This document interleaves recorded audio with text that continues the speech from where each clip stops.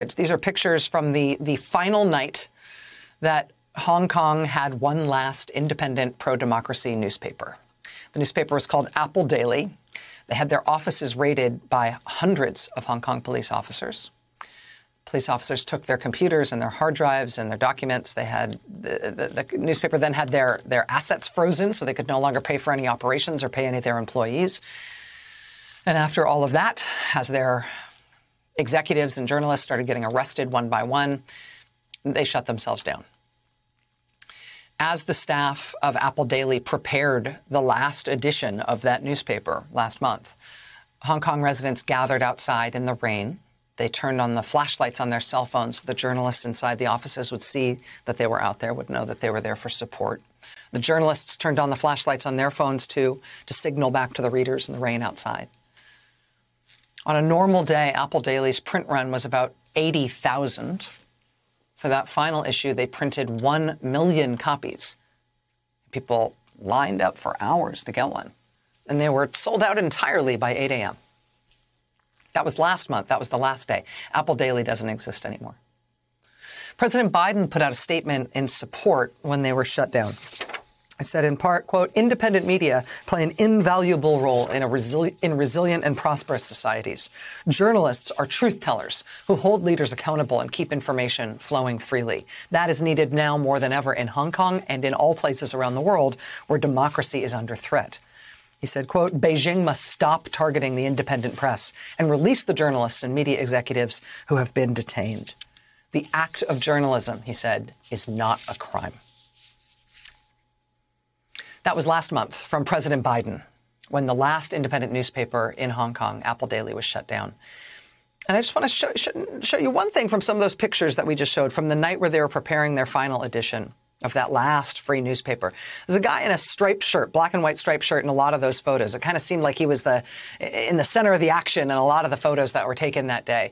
That's because he was the editor-in-chief of Apple Daily. And so these photos show him leading his staff and finaling the edit on the last print edition that night.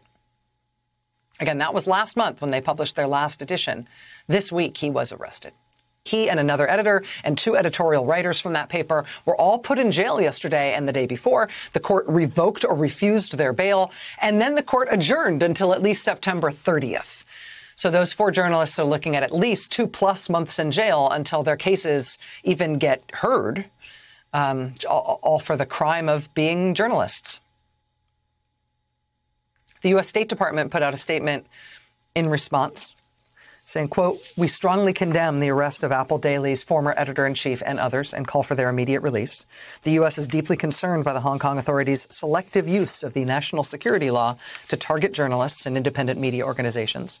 The charges of conspiring to collude with foreign forces to endanger national security appear to be politically motivated. The U.S. is concerned by increased efforts by Beijing and Hong Kong authorities to wield that national security law as a tool to suppress independent media, to silence dissenting views, to stifle freedom of speech. We call on the authorities to stop targeting the independent press. Efforts to stifle media freedom and the free flow of information not only undermine Hong Kong's democratic institutions, they also hurt Hong Kong's viability as an international business hub. And that international business hub point sticks out a little bit, I know, but it's important in terms of the way the Biden administration is approaching this.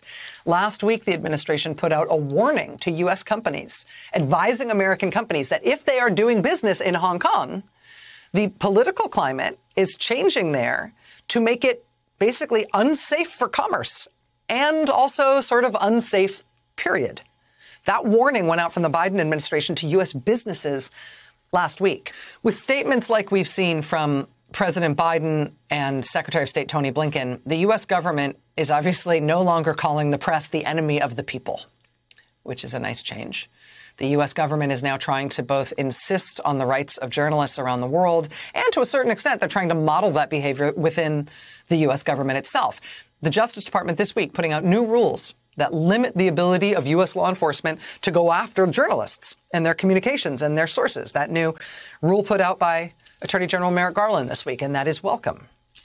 But if we are once again trying to lead the world in standing up for these kinds of freedoms, it's not working.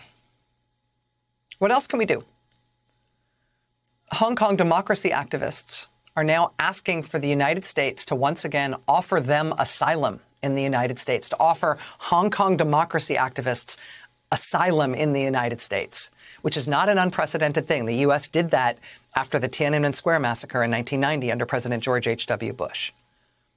Now, as democracy activists and the free press and civil society in Hong Kong is being hunted and picked off one by one, could the U.S. offer asylum the way that we have in the past?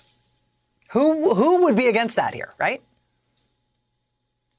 But if we are going to lead here, and the Biden administration seems like they want to and they're not afraid to, what else can they do? What else should they do? And what kind of fight should they expect to have over those measures?